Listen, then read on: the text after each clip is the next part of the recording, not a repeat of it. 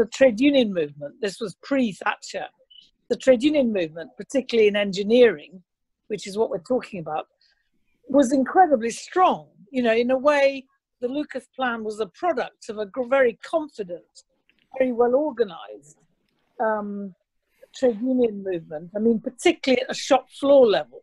So what the Combine Committee itself is worth understanding in some depth, because without the Combine, there would have been no plan. I think John and other shop stewards would agree with me that the Combine brought together the representatives of the workers who were the creative energy behind the plan. And in a way, you could say the Combine Committee and the shop stewards committees, they brought together the knowledge, not just the industrial power, but the knowledge and creativity and capacity of those workers.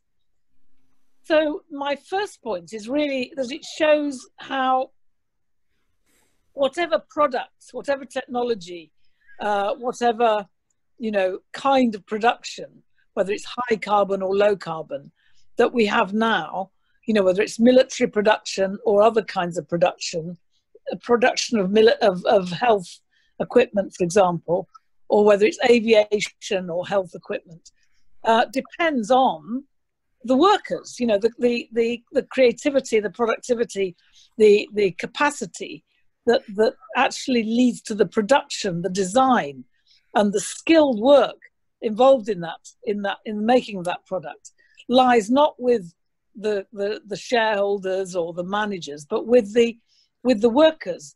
And particularly when the workers come together as skilled workers, as design workers, and as general workers, they have a tremendous knowledge and overview, in a way, about what could be produced. And we're seeing that now. I mean, at the beginning of the pandemic, in response to the call for ventilator production, I thought, well, this could be a very good example of a kind of conversion of aerospace production, you know, because there wasn't going to be much flying during the pandemic. So the whole aerospace industry was going to be in a state of collapse. But yet you had highly skilled, highly organized work at those industries. So I tried to find out what was happening.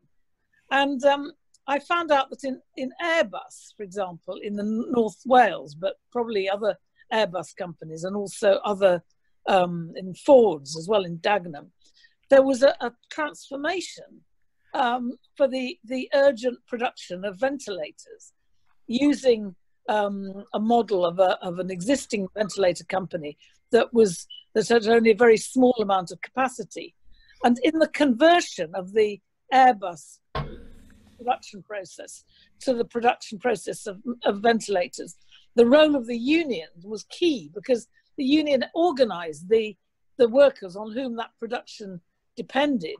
And so much of the new ventilator capacity came from that kind of conversion process, which, you know, in a way, in its basic logic, even if its origins are very different, its basic logic was a bit like the plan. It was it was an initiative for socially useful production, i.e. production that met the needs of the people, the health needs of the people. And I think that's the kind of lesson of today, that we live in this extraordinary moment where suddenly there's a very clear balance between, you know, production and economics for need, i.e. an economic system that takes account of our urgent health needs, you know, recognizes the health and safety problems of going back to work, and actually puts people's health first, versus a dynamic which is putting the making of profit first. And I think in that context, all the arguments about socially useful production for social need, suddenly become really, really important. And so one question is whether this opportunity can be grasped to look for alternatives that are low carbon. I mean, in a way, our next emergency is going to be the climate change emergency. and our only, now we've learnt from the way the government has dealt with this, the shambolic way in which the government has dealt with this crisis, that any future crisis requires planning and preparation. And okay, we're now trying to stop the climate change crisis by converting to a low carbon economy, but that needs preemptive action. So that needs a conversion now from the aerospace industry to socially useful production. And we know that, there's ventilators is one product. Another is kidney dialysis machines that actually Lucas did make, and one of the demands of the plan was to make more. And these are going to become necessary because the pandemic is going to be with us, and one sad effect of the disease of the coronavirus is to actually destroy people's kidneys. So all these forms of equipment are going to become more and more necessary. So that's one general lesson that it kind of shows us a very practical, very feasible, and very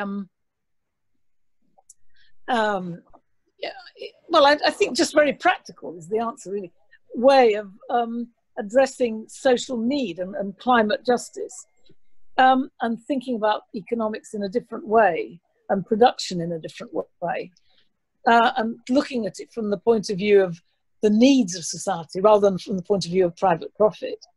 And that isn't just about ownership, it's also about control and about the deployment of skills and about a kind of planning that comes from below, from the people who have the actual knowledge on the inside of production.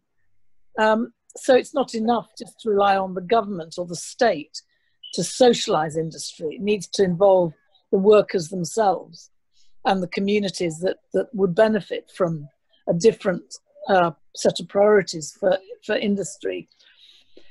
Then I think the next principle is really about technology itself, that the Lucas plan was saying, actually, technology is not a given. It's not like, there's only one way to do things. Technology can be designed for different purposes, and that technology itself is almost a political decision about what kind of technology is used. Like automation.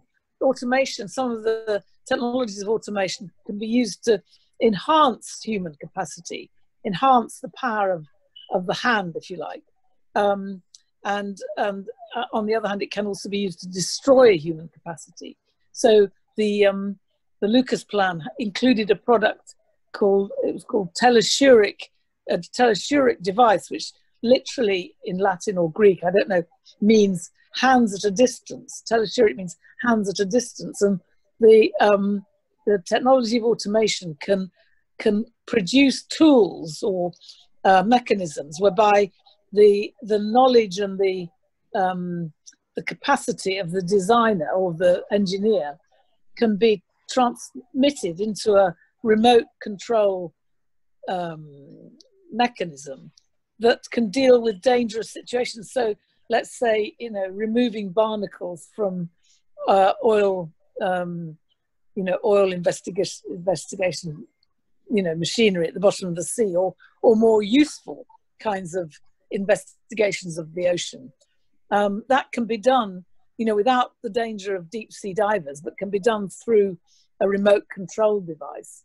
So all these different technologies can be used in different ways.